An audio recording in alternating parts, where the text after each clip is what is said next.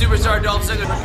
AJ Styles. Seth freaking Rollins, and this is BrettO Live on YouTube. What is going on, guys? BrettO Live back with another video, and today we have the Royal Rumble 2021 setup slash results slash reactions video here on the BrettO Live YouTube channel. If you guys are new, make sure to subscribe, like this video.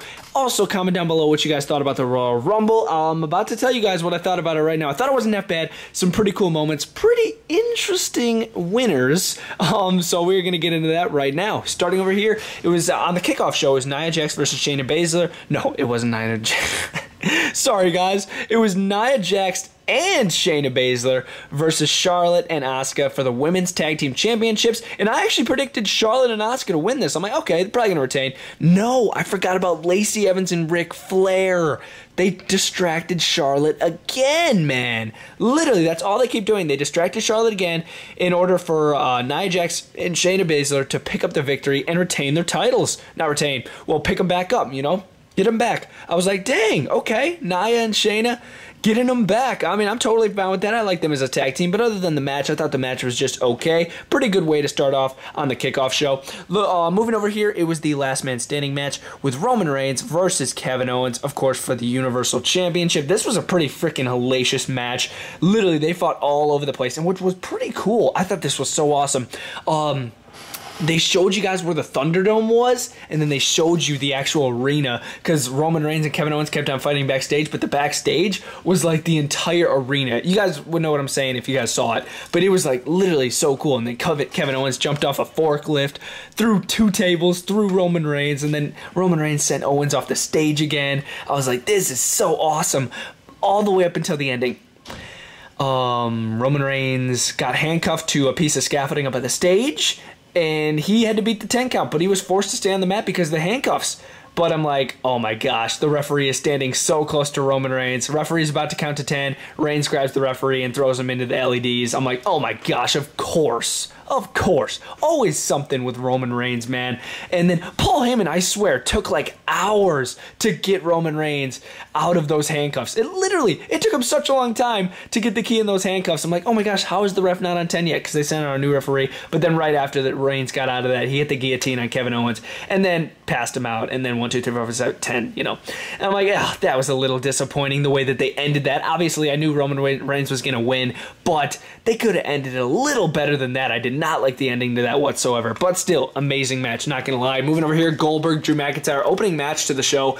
This was just okay. I wasn't really expecting too much from it, but yeah, Goldberg, Drew McIntyre, basically it was just Claymore, Claymore, Spear, Spear, Jackhammer, Spear, Claymore, Claymore, boom, it's over. So yeah, that's basically how the match went, no joke.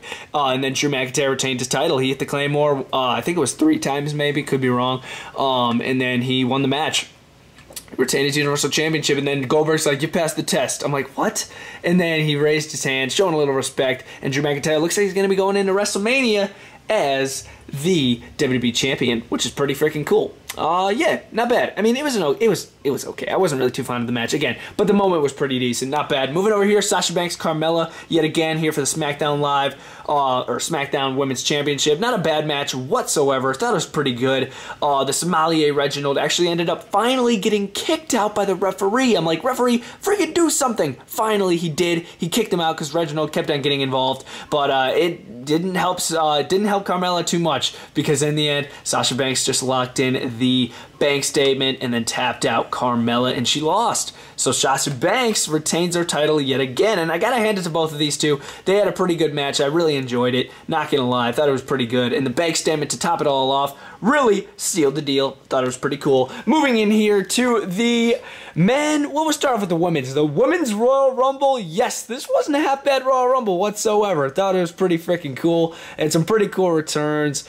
Pretty cool superstars out there, and one in particular, Bianca Belair was out there. She came in at number 3, and she had a pretty good performance. I ain't gonna lie, it was pretty freaking good. The final 3 of the match was Rhea Ripley, Charlotte, and Bianca Belair, and then Bianca Belair actually ended up winning the match, just like I said in the prediction video. So she is going to be heading to WrestleMania to either face the Raw Women's Champion or the SmackDown Women's Champion. We'll see who she chooses. But yeah, that wasn't half bad at all. I'm glad that Bianca Belair got the victory. Somebody knew. I'm like, they better not give it to Charlotte again, or either give it to Rhea Ripley, but just not Charlotte, please. But yeah, they gave it to Bianca Belair. Super hyped about that.